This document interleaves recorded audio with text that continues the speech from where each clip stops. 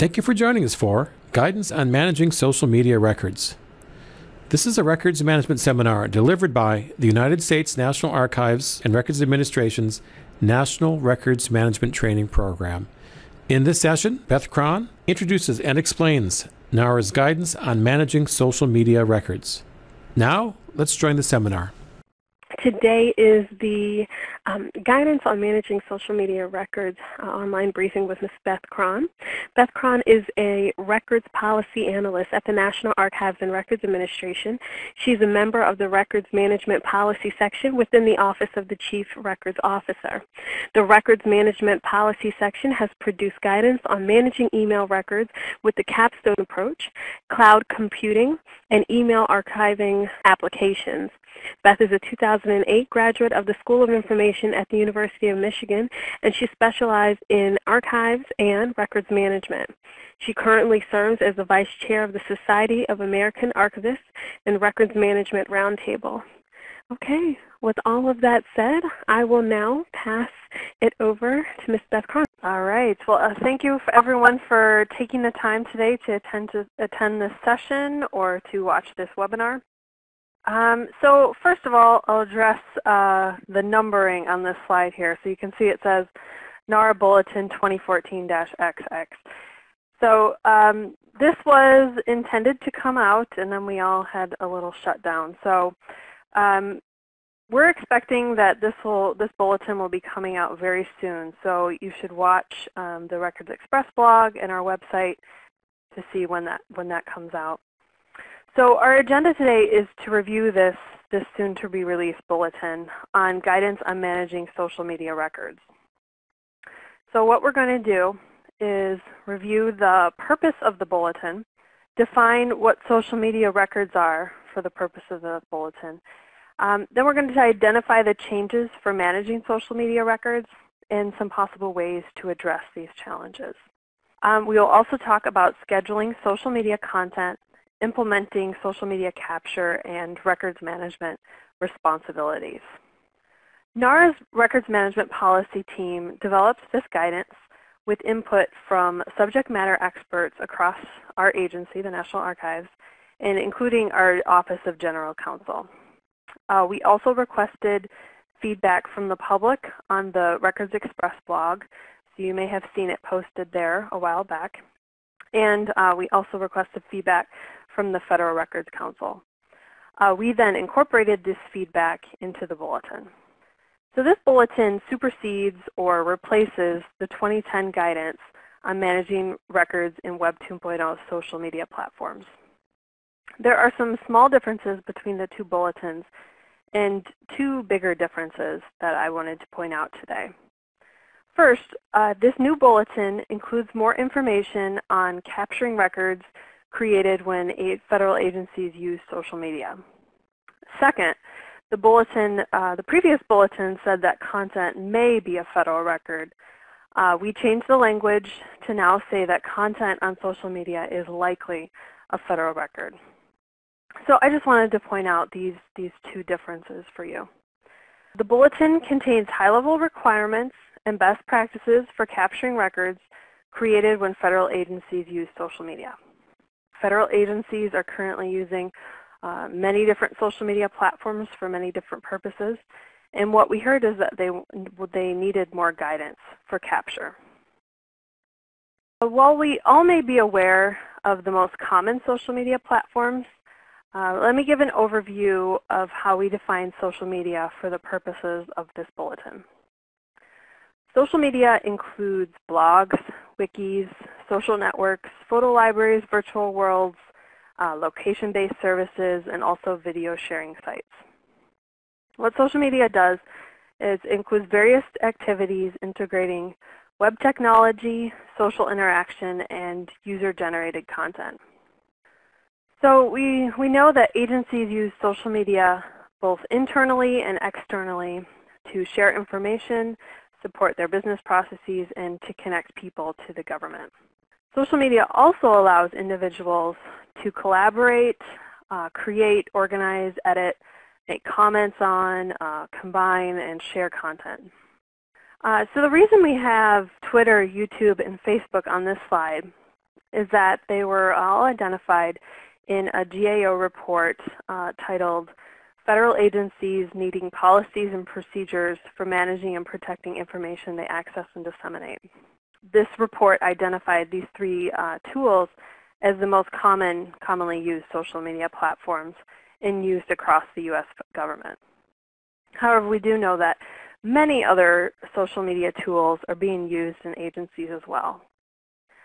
An interesting thing is that you can look up the various tools that are being used in the government on GSA's social media registry.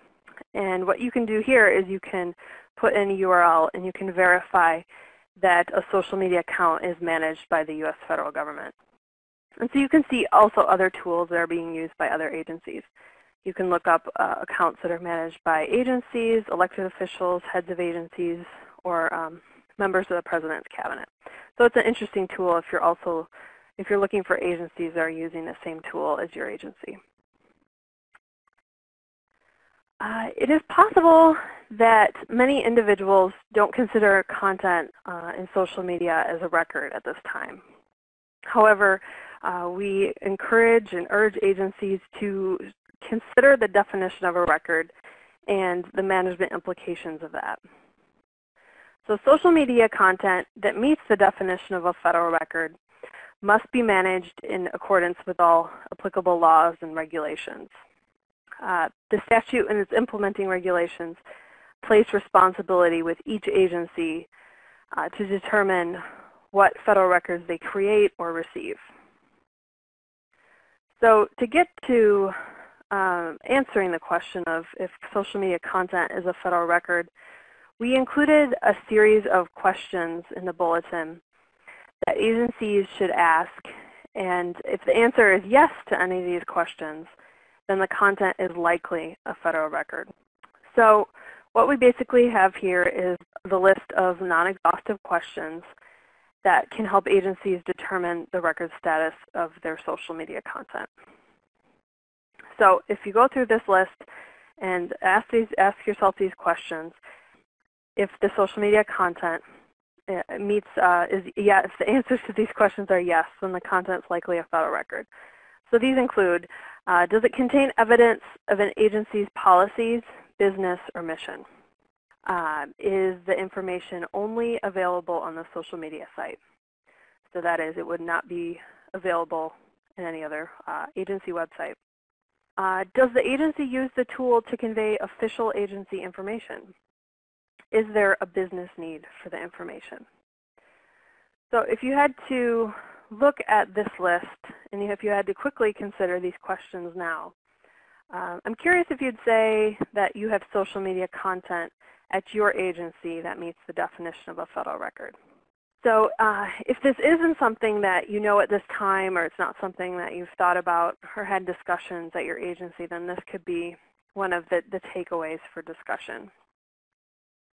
We also talk in the bulletin about the fact that there is functionality built into social media, such as the ability to comment on something and the interactive piece that may in fact provide added functionality and value to the content.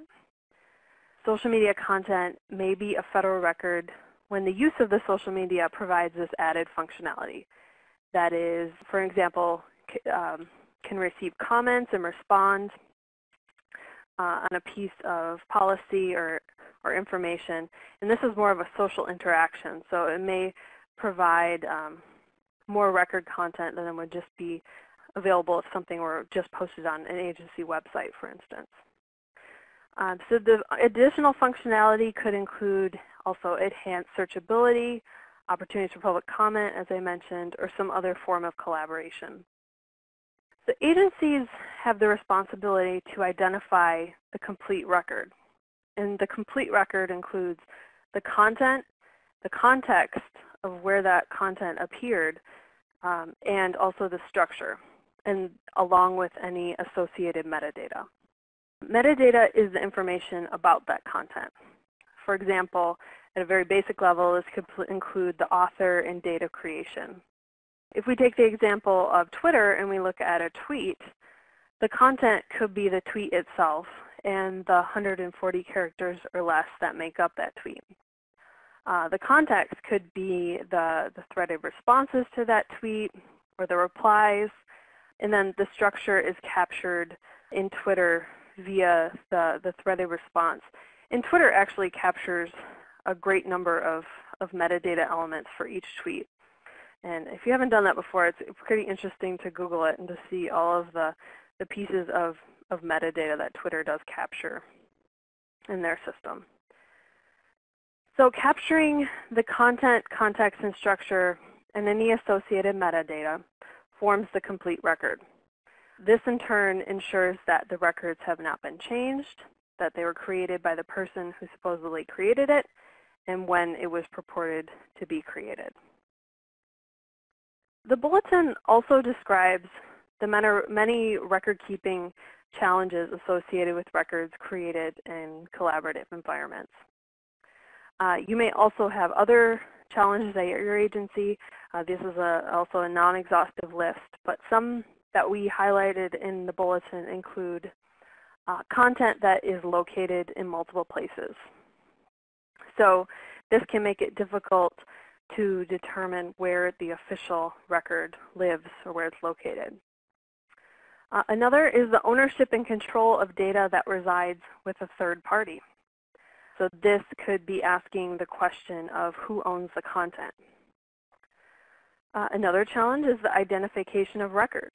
And as I just said before, is what of the content on the social media platform makes up the complete record, as well as what metadata is necessary. Another is the development and implementation of record schedules. This also includes the ability to transfer and permanently delete records, apply legal holds, or perform other records management functions. And one that we chose to address in this bulletin in more detail is capture. And so this includes the capture of frequently updated records. As we know that all social media is dynamic and it often changes, and this also poses a challenge for the ability to apply the record schedule and determine when the cutoff is. And as I mentioned before, capture of complete records, making sure that they're captured in a manner that ensures their authenticity and availability. One that we thought of was that public expectations could be that all web content is both permanently valuable and accessible. So there could be this idea that it will all be available in the future. And I think we saw an example of this with folks turning to Internet Archive or other places when a number of federal websites were down during the shutdown. And then the last challenge I'll address today is the handling of records containing personally identifiable information, or PII. So it's a good question to ask at your agency how they're handling social media that contains personally identifiable information. And that will most likely be addressed in a social media policy. So what are some of the ways to address these challenges? Agencies need to establish, also identify processes and policies, and also the record-keeping roles for identifying, managing, and capturing social media records.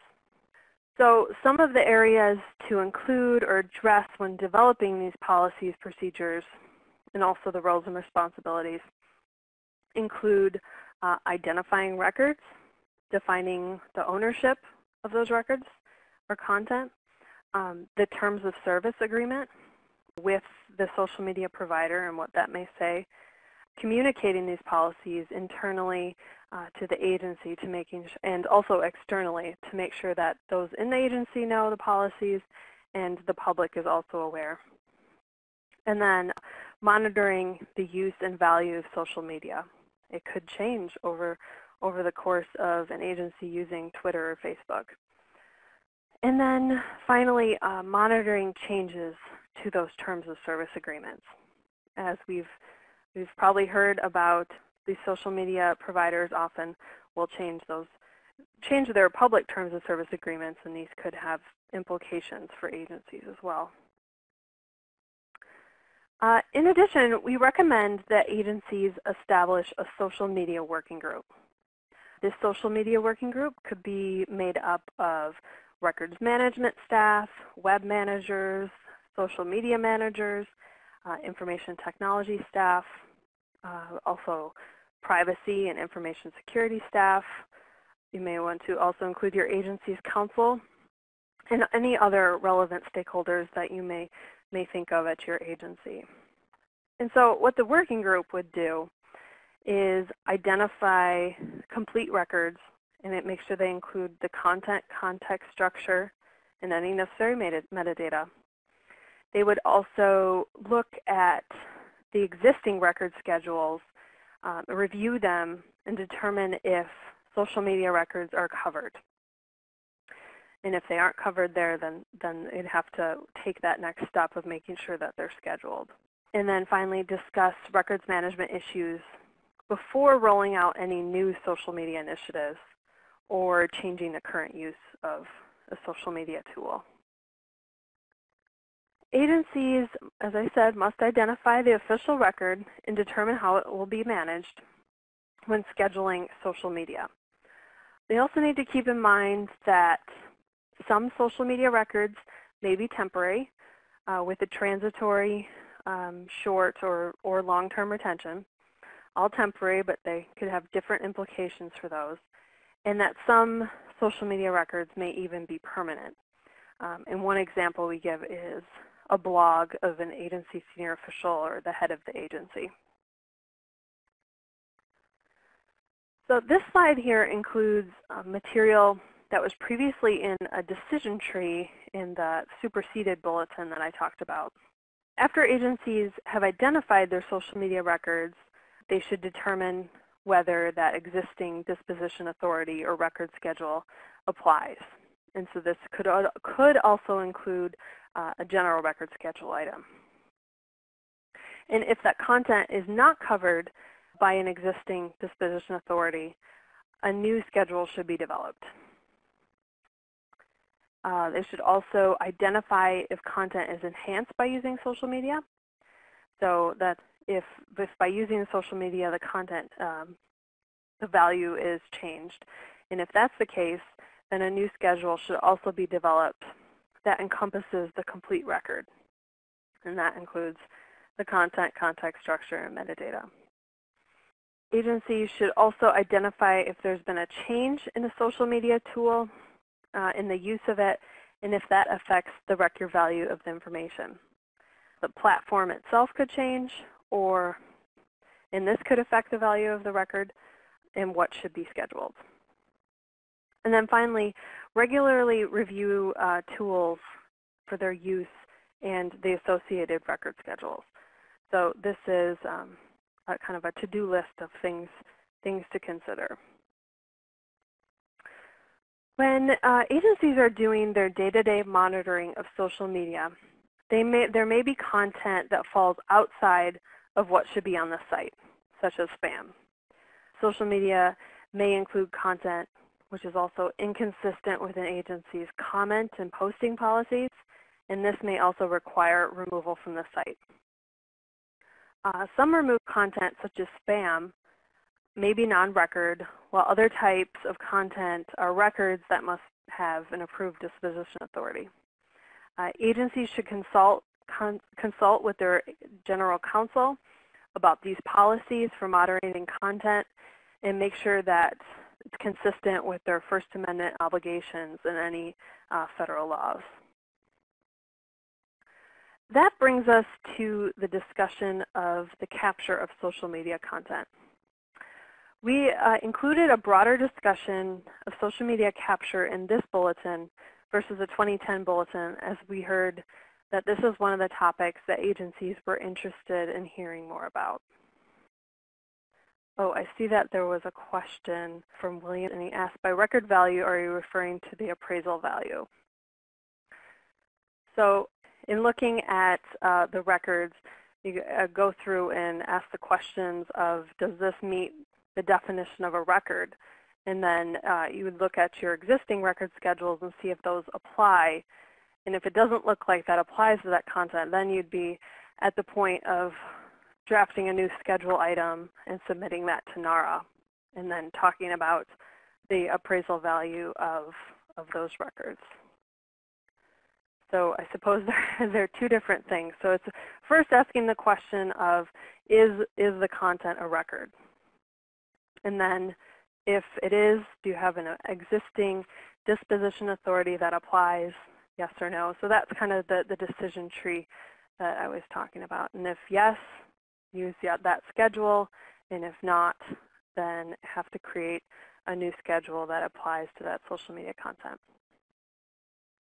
So we're talking about the discussion of capture of social media content. So once records are identified and associated with an approved record schedule, agencies must decide how to manage social media records. One change in this bulletin is the statement that temporary records that are transitory or of a short-term retention may not need to be captured and can be maintained in the social media platform. So this could mean that if the records are transitory, they need to be kept for a very short term, they have a short-term retention. This could mean that the records could continue to live on Facebook or Twitter or wherever they live without any further intervention from the agency. That said, agencies do need to assess their business needs and evaluate any risks associated with leaving those records in social media. A question that frequently may come up is, how can I delete records from a social media platform when my record schedule says it's time to do so? And this may not always be possible, and in a way it probably defeats the purpose of social media. So this is a question that agencies should ask and consider before either using the platform or when making that records, when looking at their record schedules. So capture is particularly important for temporary records with either long-term retentions or those records that are permanent. And these records should be exported or captured from the social media platform into an agency record-keeping system. The options for capture will depend on the technical configuration of the platform. This will depend on which tool is being used. As we said, it's important to capture the complete record, and what's been determined as the complete record may also affect the choice of capture tool or how that capture is done. We've included this bulleted list in the bulletin as various methods for capturing social media records. So these are the general methods of doing so, and we don't include a specific tools in the bulletin. So the first option is using a web crawling software to create local versions of the site. And an example of this is HTTrack, which is an open source, freely available tool that can be used for web crawling and is typically used for the archiving of websites. Another option is using web capture tools to capture content and migrate to other formats. So this includes services such as Hanzo, Iterasi, Smarsh, or Archive Social. And these are a fee for service, and they will capture, or you can read their literature and see that they'll capture the full package of social media content. Another option is using platform-specific application programming interfaces, or APIs, to pull content from sites. The platforms may change their support for these for their APIs. For example, Twitter had earlier this year, turned off their support for RSS, and this was a way that some people may have been capturing their Twitter content. So this is something to remember, that the platform could change their support and the support that they provide to developers or for export. Since then, people have found ways of getting around that. Another option is using RSS feeds, aggregators, or manual methods to capture content. And then the final one on the list here is using tools that are actually built into the social media tool to export content. Tools such as Twitter, Facebook have export options available. And so agencies should look at this export that they provide and see if it captures the complete record for their purposes. Agency needs may also affect the selection of a capture tool. We recommend that agencies provide training to those who are responsible for managing that content so that they know how and when to use the capture tools. That is, if it isn't automated at an agency level. So some of these tools could capture content at an agency level. If you put in all the feeds into the tool and then it could capture them. But if that's not the case, if it's a distributed responsibility, then the staff that are responsible should have training on how to do that. Agencies may also need to work with third parties, either the provider of the social media platform or a capture provider to implement capture. As we also discussed in the previous bulletin, agencies are responsible for managing their records.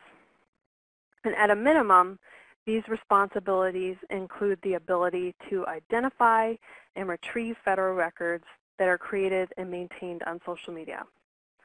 We'd like to point out that agencies should be aware when using tools, whether they are free tools or paid services, that the provider could discontinue their service or delete information from an agency's account. Just something to be aware of and to consider. On the flip side, agencies could also stop using a social media platform. But in either of these situations, the agency is still responsible for capture and records management responsibilities. One thing we point to in the bulletin is trying to make use of the capabilities of the provider. So agencies should determine if the provider can export a copy of the complete records as the agency defines it. One suggestion I've heard from agencies in the past is to just go ahead and ask the providers if they are able to give an export or a copy of the complete records. And if they can do that, then that's very helpful. If they cannot, then the agency is responsible for implementing capture requirements via another method.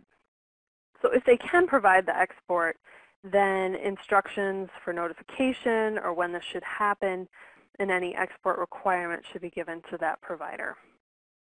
Another situation that could happen is that the provider could go out of business, the social media tool, or it could be bought by another company, and instructions for notification should also be included for this type of situation in the terms of service agreement, which we'll talk about now. So as we included in the last bulletin and also the cloud computing bulletin, we've included this general clause for use in terms of service agreements with social media providers. This clause is also included in the federal-friendly or the federally compatible model terms of service agreement that is maintained by GSA. GSA has negotiated terms of service agreements with a number of social media providers, and it includes these on a registry on their howto.gov website. But it's still up to the agency to negotiate their own agreements or choose to use the GSA agreements. And on that website, GSA provides guidance on negotiating terms of service agreements with providers. Keep in mind that even though a tool may be on that list, your agency may not have approved the terms of service agreement for that tool. Each agency considers its own policies, needs, expectations, practices, and conducts a legal review before signing any agreements. So if you're not sure, I would check with your general counsel to be sure that there's an approved agreement, or if someone in your agency asks. So some things to note: agencies must determine any capture-related issues and then include those in agreements with providers when possible or when is necessary. This clause in front of you does not include any stipulations about capture. and agencies that have contracts for cloud computing guidance or services should follow this records management guidance. And as I said, agencies will have additional business, legal, security requirements that they should consider in the procurement process or should be included in agreements when possible. We also included a question in this bulletin to explain how it relates to the larger Managing Government Records Directive. So as I'm sure most of you are aware, the directive was issued last August by the National Archives and OMB and is the beginning of an executive-wide branch-wide effort to reform records management policies and practices and to develop a 21st century framework for the management of government records. So while this bulletin that we're talking about today isn't mandated by the directive, there are several actions required by the directive that will assist agencies when addressing records management challenges that are raised by social media. These related projects include the updated transfer guidance that will be coming out before the end of the year, and a project for Goal A3.1 in the directive to investigate automated technologies to manage diverse collections of digital records. And that also includes social media as part of that research into automated technologies. So you can find out much more information on this project on the NARA Records Management website. It's linked from the Records Management section. We also mentioned that there will be updated general record schedules, and this is part of a 5-year effort to revise and update those. Some other resources that we include in the bulletin and I would draw your attention to is a white paper on best practices for social media capture. This provides some best practices and a non-exhaustive list of available tools for social media capture. As we've mentioned before, the Records Express blog is the place to go for any new guidance or upcoming events. You can also see updates on what the Chief Records Officer is working on with our agency partners on different records management activities. Some other resources, there was a report from 2010 on federal Web 2.0 use and record value. It's more of an assessment of the record value of social media records. You can take a look at that. Also the toolkit. This is where we collect records management guidance and best practices, and that's available on NARA's website. And also an FAQ about records management. So I wanted to take just a few moments to also mention that white paper on best practices for capturing social media records. And in this white paper, we looked at the current state of social media capture in the federal government at the time of publication. And so that was published in May of this year. We also reviewed agency social media policies that are available on their websites to see how they address social media capture. We found a few examples that we included in the bulletin. And as I said, this was published in May, so there very well may be updates to some of these. In the white paper, we also included a list of tools and services that are available for use for social media capture. And this is a list of the tools at the time of publication. We found that many of these tools come and go, and their capabilities may change. This is the case often for a number of the tools available for Twitter. But I would encourage you to take a look at this section of the paper and to see if you are using any of these tools or if there could be some that would be helpful at your agency. So you can contact me at my email address with any questions. And I see I still have Jill Snyder on there. I'm sure she'd be happy to take any questions as well. So Chuck said, as a records officer, how we even be aware of the social media content? So if OIT are reviewing and tracking social media, do we make sure that OIT involves us, the records officer, in the process of the review? Yeah, so I'm guessing that's maybe Office of Information Technology. So they might be the team or the people that are responsible for creating content and posting it on sites, and also providing comments and feedback to people that respond. So I think that can often be an issue, is that the records officers may not be aware of the social media content. I believe as part of the open government, all agencies have a page on their website where they have a listing of all of the social media tools in use at their agency. So that could be a good place just to start to see all of the pages that are in use. I know we have that at the National Archives. We have a list of all of the Facebook and YouTube and Twitter channels by location around the country. So the first step would be, yes, being aware of the social media content, and then making sure that they do involve you, possibly forming that working group that I mentioned and inviting them to the table and talking about which content, talking about doing inventory of what content is out there, and making sure that there are record schedules that apply. So that would be a yes to make sure that they involve the records officer or the records management staff. You may not have to be involved in all of the review of the content itself, not the day-to-day business of posting and sharing information, but definitely being involved in the assessment of if that content includes records. Okay, so Jolynn said, similar to when we put a notice in the local papers, the record would be the hard copy notice that we submit.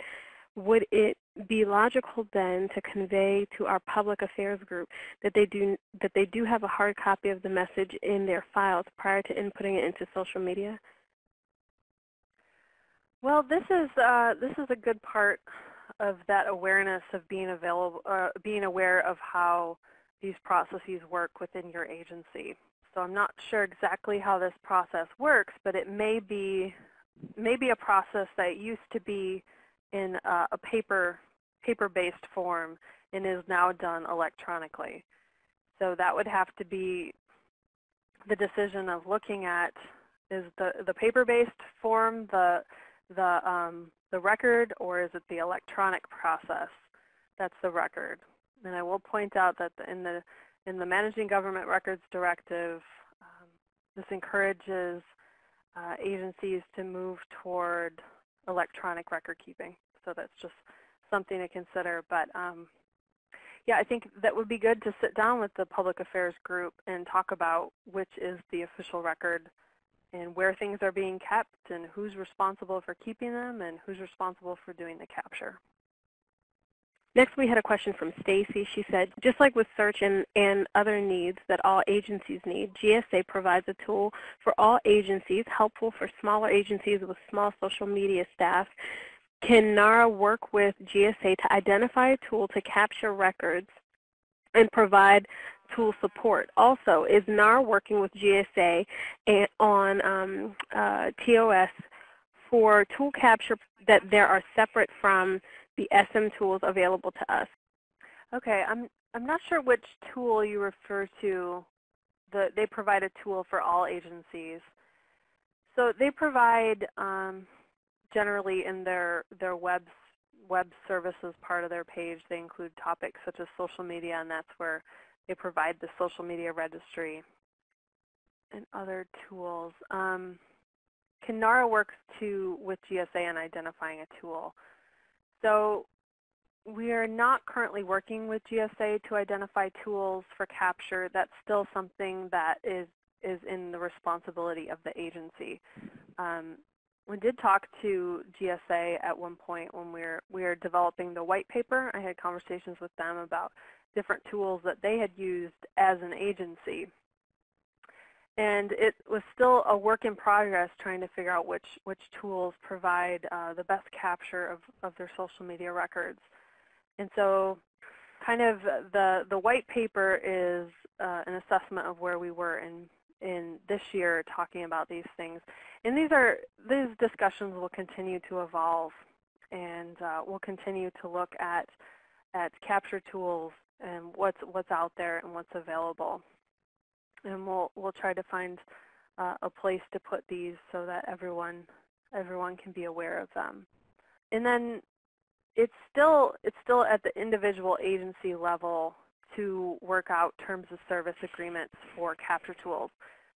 GSA works on terms of service for the free social media tools, and this is separate from a procurement process that each agency would have to do at their level. So we're not working on a terms of service agreement for any social media capture tools. Shelley, so are you saying that NARA will revise the GRS to include social media dispositions?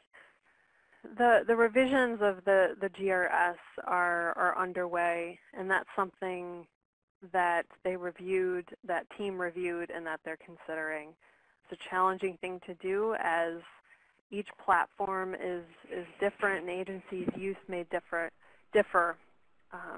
from agency to agency. But that is something that they're considering and trying to work on. But at this point, there's not a GRS, so agencies are responsible for identifying and scheduling their social media content. Let's see, Gail says, has NARA looked into Gov Delivery to perform all of the social media tasks, including web capture? I don't think we have. So this is separate. There's the NARA actually capturing their social media side of the house, and then we do the policy side for federal agencies. So I don't know if NARA's internal records management or social media team has looked at Gov Delivery. It could be something that we are interested. We'll explore that, definitely. Does NARA use a specific tool for capturing social media content? NARA's social media team and records management staff are, I believe, still investigating a number of tools, and I know that they've experimented with using, why am I blanking on the names now? They have used Archive Social and tried a number of other tools to capture social media content. So that's separate from my office, the work that they're doing. But they are trying different things to see what works. Okay, looks like Gail had a question. My agency currently uses Hootsuite to manage our Twitter and Facebook postings. We sat through a presentation on Gov Delivery. It's supposed to be one-stop shopping. It's something we need to check further into ourselves. That's one that I know NARA's looked at too, so we will. Thank you for that information. It's always good to know what agencies have tried or what's worked and what hasn't worked. I'd also be interested in hearing any feedback on that. Okay, maybe good to have a NARA site to share social media policies that have been developed by agencies like you. Oh, okay, that's a good idea. Yeah, that's a good idea. Thank you, Victor. So this does complete today's briefing. So thank you so much for joining us. Beth, did you have any final words that you wanted to say? No, just thank you. Thank you for joining us. We hope you found this seminar useful. For more information about the U.S. National Records Management Training Program, please visit www.archives.gov. Also, our current workshop schedule for both face-to-face and web-based training is available online at nar.learn.com.